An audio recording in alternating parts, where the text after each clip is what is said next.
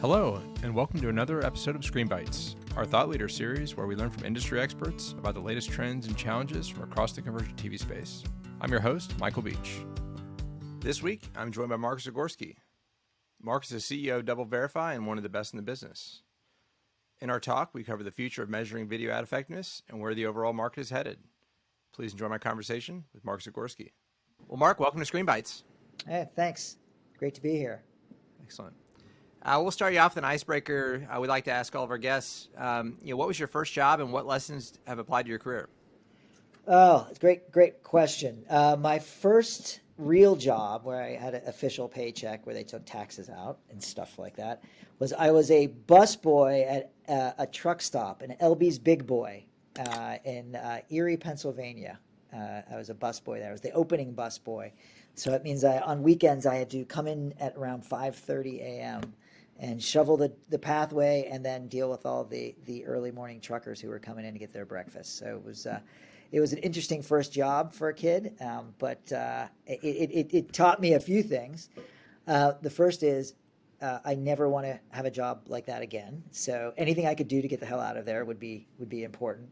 But seriously though, it taught me about how really cogs in a machine work. And when you're a busboy, if you know, there are multiple critical links in running a restaurant. And if any one of them fails, the whole system falls apart. And I think that whether you're in a restaurant or a digital ad business, it's still the same. If any critical link fails, whether it's engineering or client service or product, the whole machine falls apart. So there's no more important cog than another in a machine. Every cog that connects to each other keeps that thing rolling. So that was probably my first sense of you're not the only person in the world. Everything needs to work together well for the whole system to work together well. I love that. And as a child of Ohio, I've spent my fair amount of time in a big boy, so I can appreciate that. Nice. How'd you get started in the media space? And I guess more importantly, how'd you end up leading a publicly traded company? Yeah, so I actually didn't initially go into media after school. I was in the fashion marketing business. So I worked for J. Crew Group right out of grad school and was a marketing analyst. But really got the internet bug early and worked at an agency, one of the first digital ad agencies, which was Modem Media, Poppy Tyson, which Modem was the source of the first online banner ad ever created. So all of this disaster came out of the agency where I started. That was 20 years ago. And it's funny, Modem went public back in, Wave 1.0, back in, I think it was 1999, they went public. So it was my first experience in a public company. It was also one of the first experiences I had in digital media. And, 25 plus years later, I guess, I am still in digital media, still at a public company, but this time instead of being, a junior employee who got some options that ended up being worthless, I'm a CEO. Oh, that's great. And, would you mind giving our audience a sense of kind of where DoubleVerify fits in the ad ecosystem? Yeah. So think of DV as a software platform that is really focused on driving outcomes for advertisers by looking at two things: ensuring that their ad spend is delivered efficiently, so that it's not wasted on fraud or ads that can't be seen by human beings or aren't seen by humans that are bots, and ensure that those ads, when they are delivered in an environment, a digital environment that aligns with who they are as a brand, right? So it's brand safe. So think of really ad delivery optimization and brand safety. So we're basically a platform that does that for major brands all around the world, and we do it across both the open internet. So think of, regular websites, wherever someone may advertise, as well as the closed or walled gardens. So the social networks, CTV platforms, et cetera. And we do that for programmatic buys, for people who are buying programmatically, as well as people who are buying direct. So they ping us. We're an analytics platform. They ping us before that ad even gets rendered or delivered to ensure that it is being delivered to a real person in a real environment and done so in a brand safe way. Well, who's your primary customer, and is it kind of what's the balance overall between buyer and seller? Yeah. So we work with both buyers and sellers, in the digital space. A majority of our customers are our major advertisers and agencies, so the brands that are doing the spending. However, we do work with platforms and with publishers, so folks that are also looking to better clean up their inventory. So if they're a platform, to make sure that the inventory they've coming in from publishers and from other third-party sources is fraud-free, meets certain viewability criteria. And from a publisher perspective, we help them do the same, is make sure that their inventory is packaged up the right way. But for the most part, over 90% of our revenue comes from buyers who are interested in ensuring that their buys are brand safe, viewable, and delivered to a true audience. Kind of our worldview and kind of really the reason for our company is we believe the future is cross-screen, and so most of our customer base are either coming from the linear side and trying to become more digital, or start off on the digital side and are trying to combine linear. Do you find that most of your customer base are digital CTV and are trying to combine it with linear, or coming from the linear side first? Yeah, so we're a digital first company, right? So we started off in, analyzing, banner transactions, and then moved to mobile, and then it was video and mobile video, and now that video has evolved into connected television. So, when our advertiser partners look at us, they're really looking at a company that has evolved over time in the digital space, and now has moved, as television has become really a digital media, right? That they're looking at TV in the same way that they've looked at all of their other digital media, which is it viewable? Is it being delivered to a real human being? And am I delivering an ad in an environment that's fraud-free as well? So most of the folks that we're dealing with are not traditional linear TV buyers. They're coming out of the digital spectrum. However, as what I'm sure many of the people that you've talked to have seen, is that there's this mashing together of linear departments and digital departments because of the fact that, TV is TV. And whether I'm watching it, through an IP connection on a laptop or a mobile phone, or I'm watching it, on a screen with a cable box plugged into it, consumers don't make a distinction anymore. So advertisers need to be thinking that same way, which is this is a sight, sound, and motion experience for a consumer, and they don't care how they get it. So if we as an advertiser need to be thinking across all of these things in a very seamless way. Yeah, and the one thing, no matter what perspective they're coming from, they both want to buy CTV, and we're kind of finding that demand is outpacing supply. I guess a two-part question. First, are you seeing the same thing? And second, my assumption would be that kind of environment is ripe for fraud without a platform like yours. Would you agree with that? Yeah. So in my previous life, I ran a company called Talaria, which was very focused on CTV. So we were a sell-side platform in CTV, and we worked with folks like Hulu and Pluto and Fubo TV and Tubi and all of those folks. So I'm real familiar with kind of the evolution of where CTV has come, particularly ad-supported CTV. And what you've noted is right on, which is there's way more demand than there is supply right now. And it's, reminds me of the early days of social, which is kind of like, oh my God, I don't care. Everyone's going there. I just need to advertise there. I don't care what it is.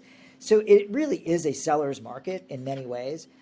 Because of that, it's created a couple challenges. The first is a lack of transparency for buyers, particularly if they're looking to buy programmatically, because sellers just don't need to provide as much information as they have had in the past, which is like, hey, I can just sell you Pluto, or I can just sell you Hulu, and I don't need to give you any specifics, particularly if you're buying it programmatically, because you'll buy it anyway. So there's a little bit of lack of transparency there. What that also leads to is what you noted before as well, which is there's definitely an attraction then, because of the lack of transparency, for fraud to seep into it. And it's the combination of huge amounts of demand, limited supply, lack of transparency, and the fact that the CPMs in connected television are so much higher than they are in any other digital media. And it's kind of like, if you're going to rob a bank, Do you want to rob a bank that only deals with dollars and coins? Or do you want one that has only $100 bills running through it, right? If the CPM of a mobile ad is $5 and the CPM of a CTV ad is $40, and it takes the same amount of work to bust down that door to steal it, I'm going after $40 for every impression, right? So, the combination of a market environment which is ripe for kind of bad behavior, plus the fact that if I get away with this bad behavior, it's worth a lot more to me than in other spaces. It's a challenging situation. And in the last year, we saw, over 1,800 fraudulent apps, 1,800 fraudulent CTV applications that existed. These were apps that had either illegitimate content, ran multiple ads in the background as users downloaded them.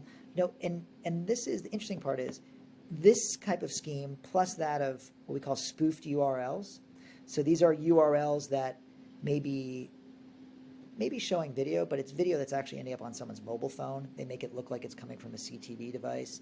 We see 500,000 fraudulent device signatures a day.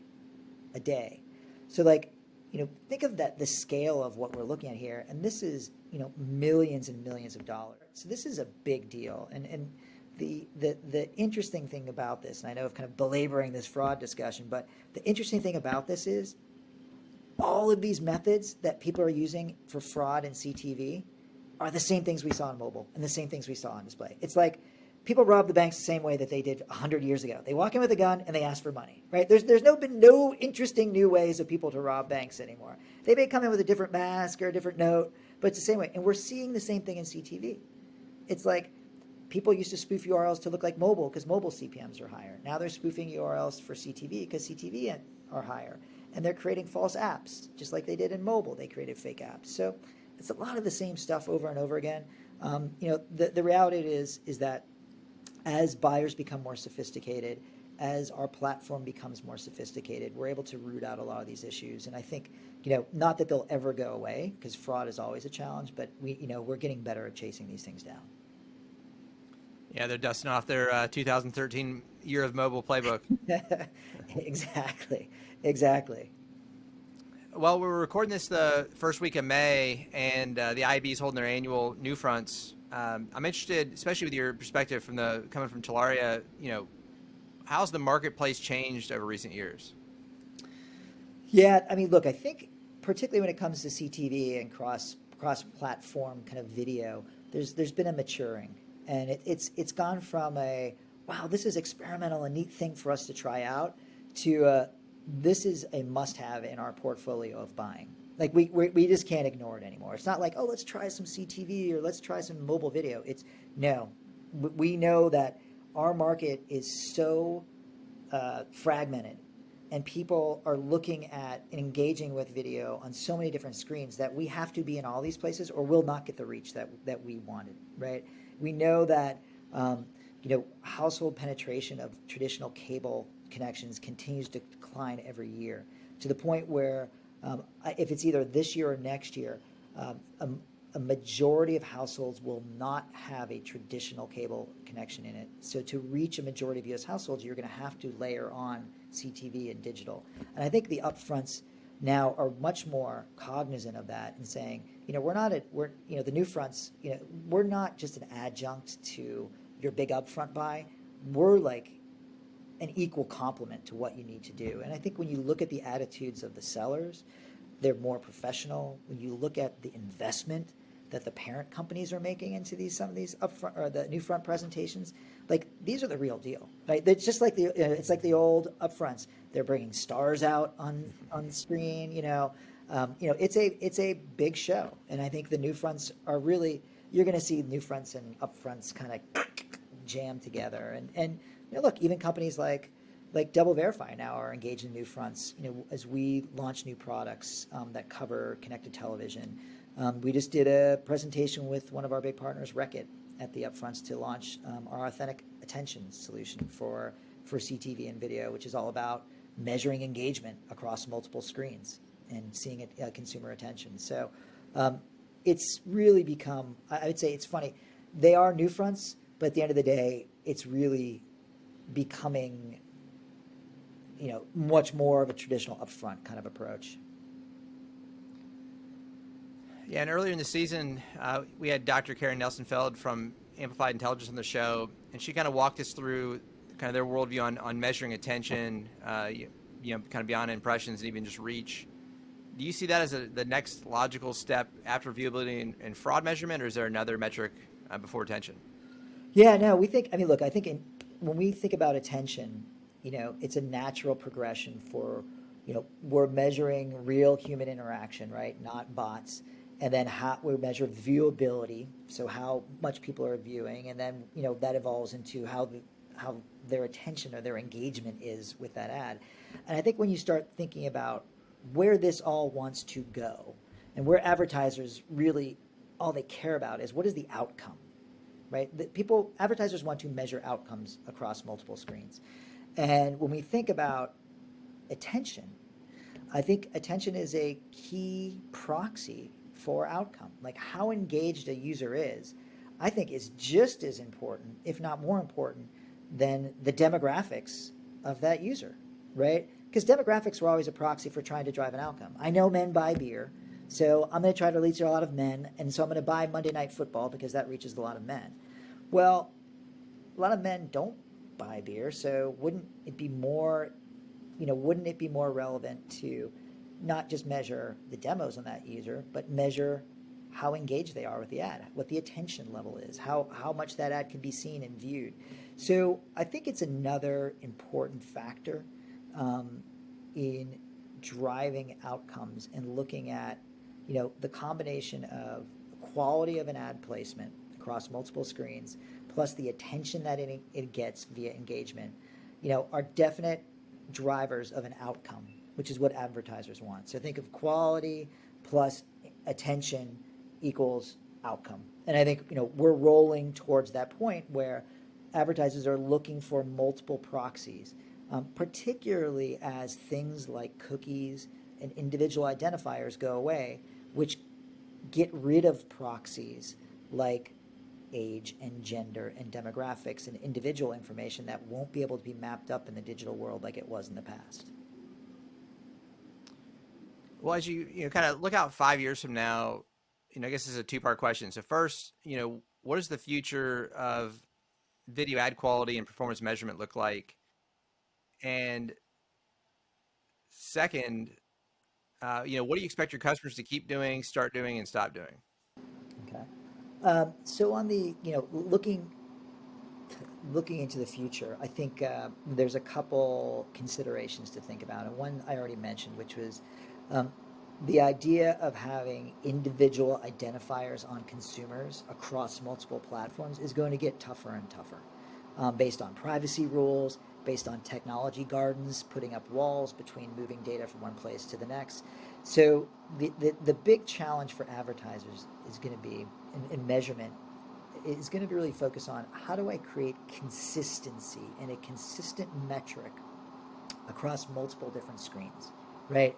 And multiple different engagements when I can't track an individual user.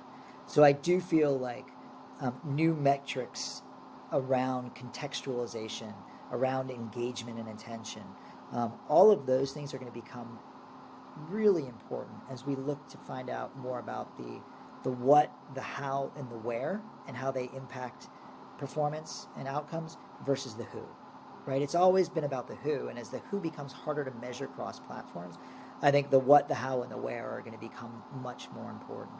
So, so I think that is, one thing to think about. The second is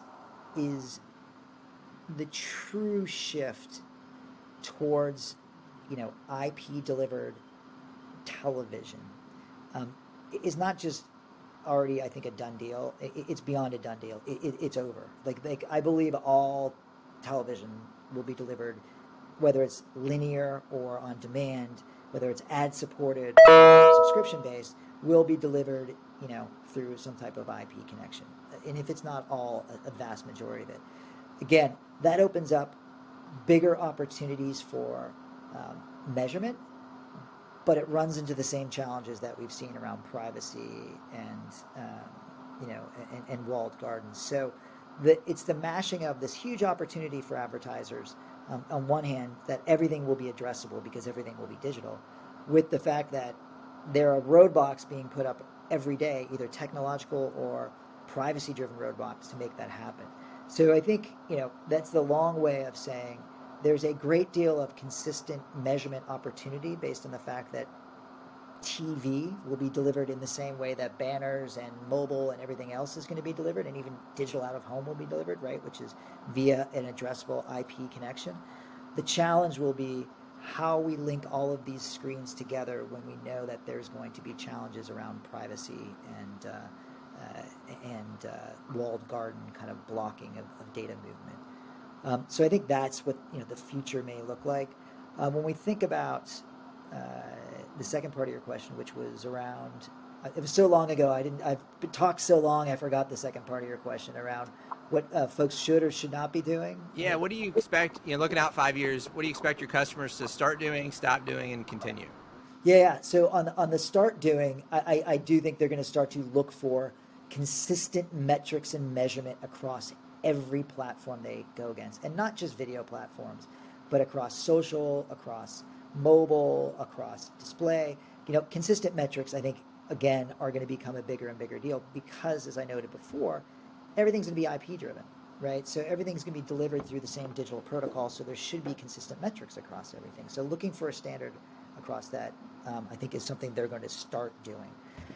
What I think they're going to stop doing, and I think this is probably more of a optimistic hope than a direct expectation, is looking at media in silos.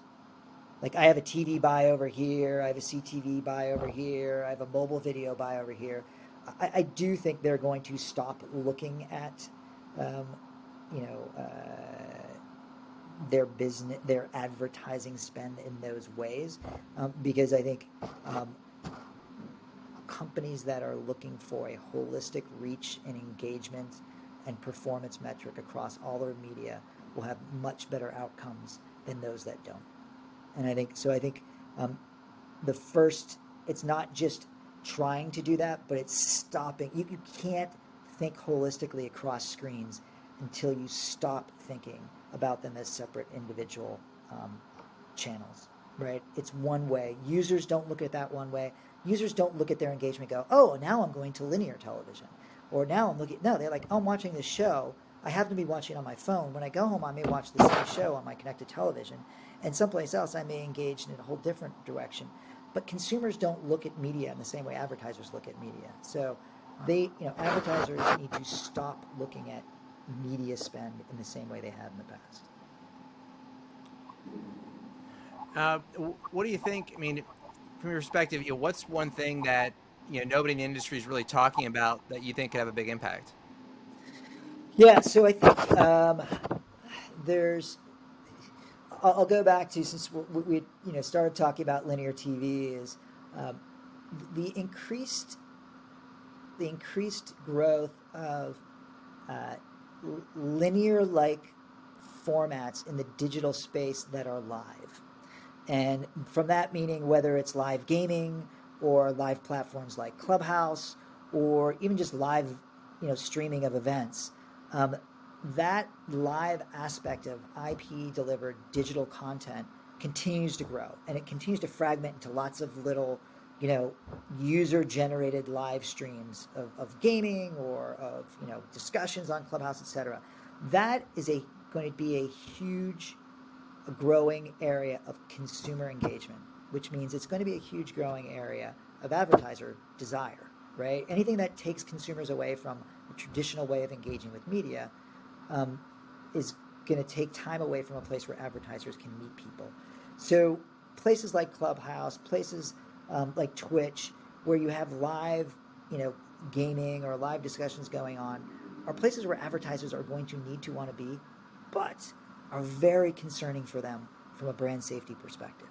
Because something that could seem as brand safe as a discussion around, advertising or gaming, games that are, E-games, rated E, can turn really bad really fast if discussions spin out of control. So I feel like there's going to need to be a 7-second delay. You know, like the old TV, like, oh, the award show, you have 7-second delay in case someone swore. I think where we're going to end up is we're going to need to come up with some type of 7-second delay for these live streams, whether it's gaming, so that advertisers can say, whoa, this is someplace we do not want to be around. Pull our ads out of the next portion of this section. Because that you can only have so much metadata around a content area that will protect you if someone totally veers off course. So I think that's something that advertisers aren't thinking about. They're excited to rush into these new venues of live discussion, cross-screen, engagement of live streams, all of the stuff. They want to be there, but they're not thinking about the fact that they're live, and live can get really ugly really fast. So I foresee a 7-second delay button coming around somehow in the digital world as well. That last point, I will be fascinated to see how that combines with gambling on esports, because they're talking about that's the next big thing, and trying to reduce the latency of the stream. So that'll be fascinating. Well, Mark, I'll get you out of here on one more question we ask all of our guests. Sure. If you could have everyone on your team read one book right now, what would it be and why? That's a good question. I'm not a big business book reader because I think that they're much more self-promotion than they are self-help. I read a lot of science fiction, and one that I read that was pretty recent was a book called The Feed, and it's pretty relevant. It's basically about how people become so interconnected to social media that it actually they lose the ability to think for themselves. And when the feed gets cut off, all society collapses. So the reason I'd have my team read that is that don't get so caught up in this when there's this going on outside, and that's really what matters. So that should be where we're thinking about how we make this better, not just the screen better as well. So not a great business book answer, but a life answer that I thought was really, really interesting take. Very pertinent with what's going on out in the world today, for sure. Absolutely. Well, Mark, I'm grateful for your time, and I know our community is going to love the conversation. So, huge thanks for joining us. Absolutely, Michael. It's great talking today. All right, thank you. Thank you for joining us on this episode of Screen Bites. I hope you enjoyed the discussion as much as I did. You can find out more about Cross-Screen Media at crossscreenmedia.com. And please don't forget to sign up for our weekly newsletter, State of the Screens. You can find us on social media at Cross-Screen Media. Join us next time for more insights and analysis straight from the experts.